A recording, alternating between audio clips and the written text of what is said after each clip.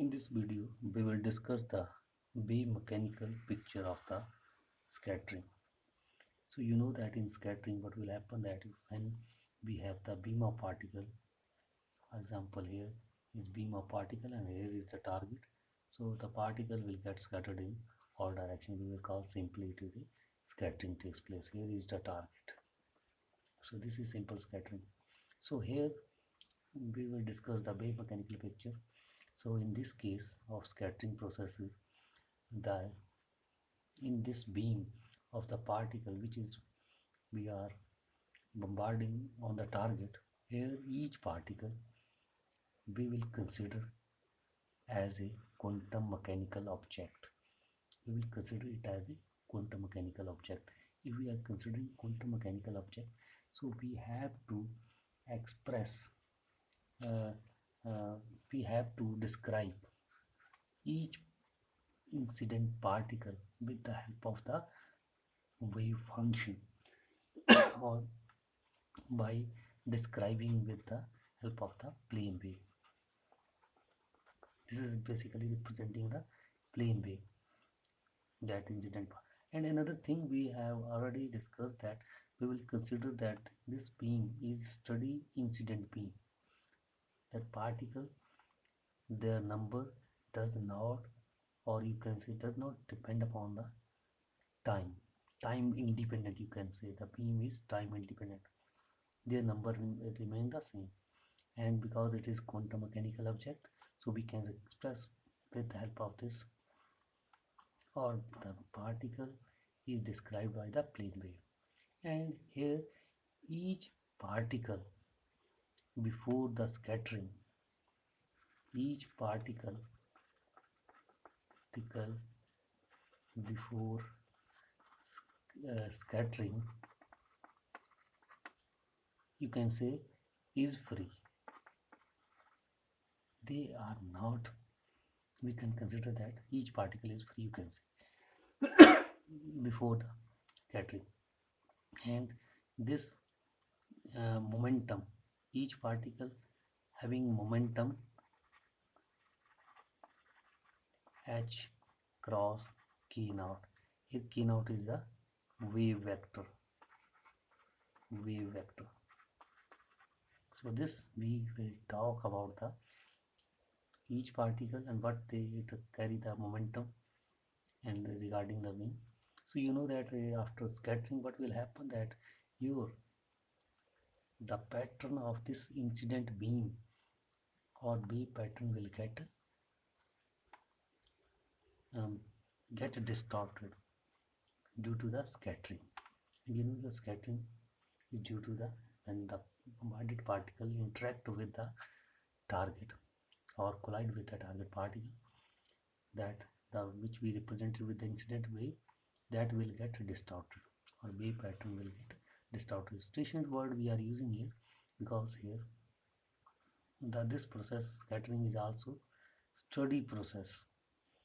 Here it is also time independent. And what will happen at the large distance, that scattering from the scattering center, because what will happen at the large distance from the scattering, when you can say the r is at infinity, this the from the center to detector, here you have detector, so at r is equal to infinity, how I can represent it with the help of wave function.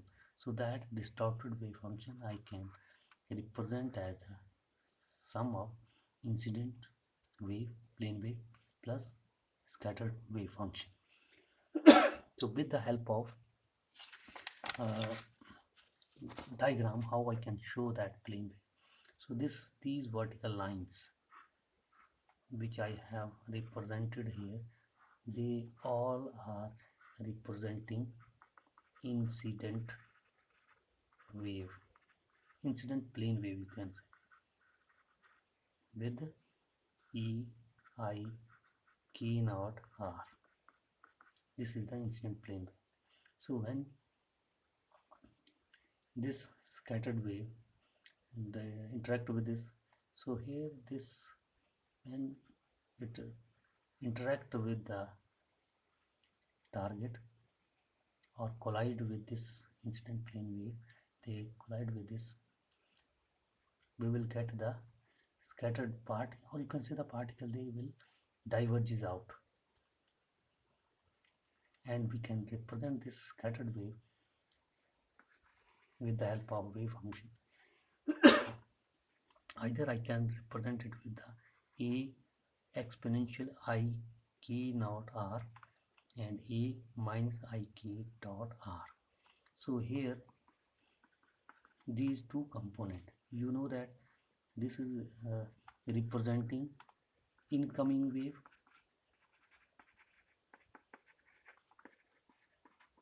and this is representing outward wave, which is going radially outward direction, which is represented by uh, this component. And here in this incident plane wave, A is normalization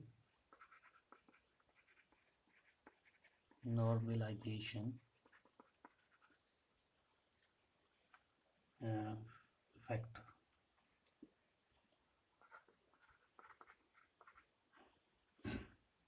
and here is K is wave vector for scattered wave. And you as if you see this uh, diagram, that this is representing the scattered component, and this scattered component is not spherically symmetric, you see that. And you know that uh, with the passage of time, what is happening, that this uh, wave component, they are expanding in the outward directions. It means that flux, scattered flux, is, we can denote it with this phi uh, wave function, scattered wave function square into hk by m.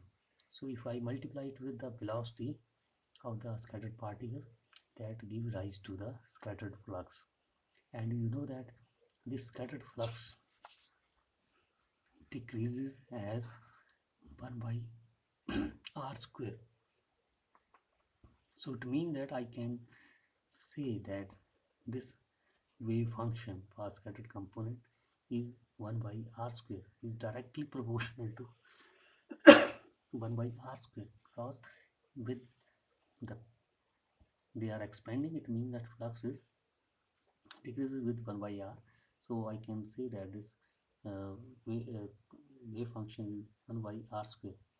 And this scattered wave, because here the wave, I can say they are radially outward direction, so we will not consider this component, because it is representing that they are coming in inward direction, so that is not happening here.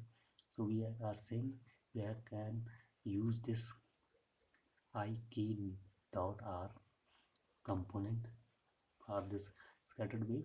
So this is scattered wave function is directly proportional to the ik dot r. This is, and here this is I can is equal to a into, here I have written this is this is represent constant of proportionality,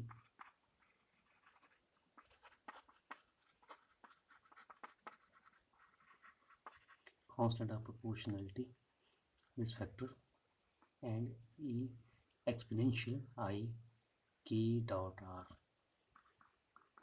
by r, and this factor, constant of proportionality, we will call it scattering amplitude.